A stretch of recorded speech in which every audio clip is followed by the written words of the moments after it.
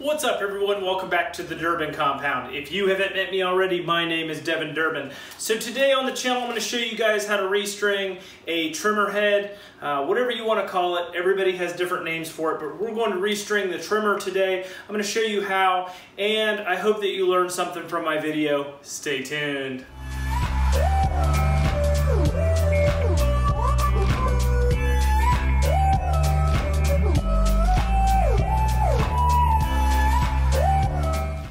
Alright guys, so let's get down to the real reason why we're here. So I am going to take some of this Stihl trimmer line here.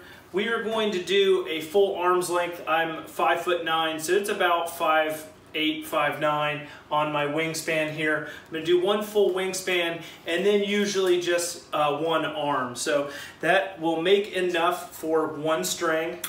And then we'll do it one more time. So I'm going to make 2 loops here. And we have cut our strings to length. So now I'm going to take you guys off the bench and I'm going to bring you down. I'm going to show you how to take the head off of a regular trimmer. Everything's a little different. Depends on what kind of, what size of line you get. It might differ a little bit. Always when you're putting it on, if it stacks up too much, hey, cut some extra off, so or you'll know for next time. So write it down or whatever you need to do to remember it, but I usually do a full arm span and one arm length. So let's take you guys off the bench and we'll string the trimmer. All right guys, easy day on this. There are 2 detents here on either side of this head here. You literally just push it in with your thumb and pry it open, and then rotate it to the other side, push it in with your thumb, and pry it open.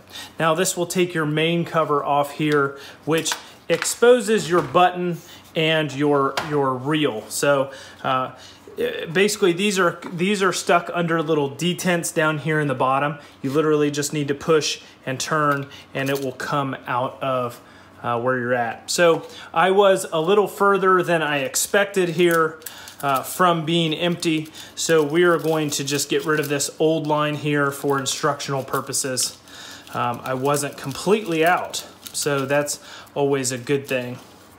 All right, so on every trimmer head, there's going to be a diagram telling you which way to run your line here. I guess I'm just lost for words right now. So we're gonna put our first line here on the top. So closer towards the button that hits the ground, okay?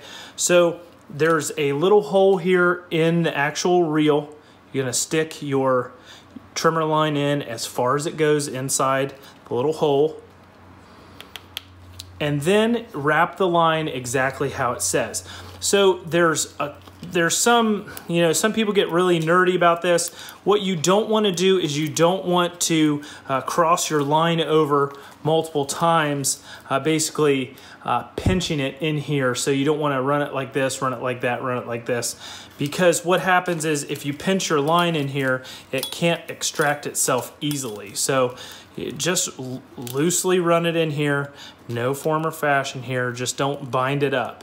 Once you've got it down, you're going to put it into this little notch here. See, there's a notch here and there's a notch here, and that holds your string until you're ready to do the next one. So I'm gonna pull my string from the next side, exact same thing. Put your wire in your hole, run it exactly like it says on the reel here, and nice and quick.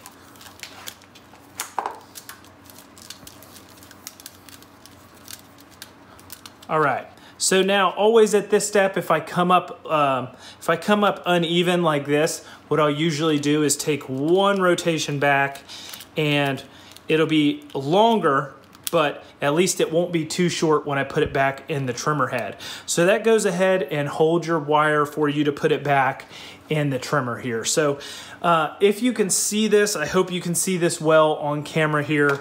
There is basically a little plastic shelf here. What you're going to do is you're going to seat these little tangs here. You're going to seat these little tangs down beside them, and then you're going to push it in and turn it so that it sits underneath it. There is a spring in here, so it literally springs out. I'll show you from this angle.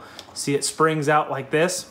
You want to put it in there and then slightly turn it so that the plastic holds, I'm trying to do it without looking, the plastic holds it in. See that? Okay, now after you hold it's held in with the plastic little tabs, you're gonna pull these out of the little detents here, and you're gonna run them down into the metal guides here. It's as simple as that. So after you run it down through here, boom, into your metal guides, and then literally just orient your cover piece back on here like that, pop it on. Now you'll see that the button is pressed in. So what you want to do is then pull on your wire and we'll pop your button out and you are ready to trim. Boom. All right guys, just a quick down and dirty video. I hope you learned something today. Give my video a thumbs up or a thumbs down. Be sure to click that subscribe button if you're not already subscribed. If you are a member of the channel, thank you for supporting me, and I guess we'll see you guys in the next video.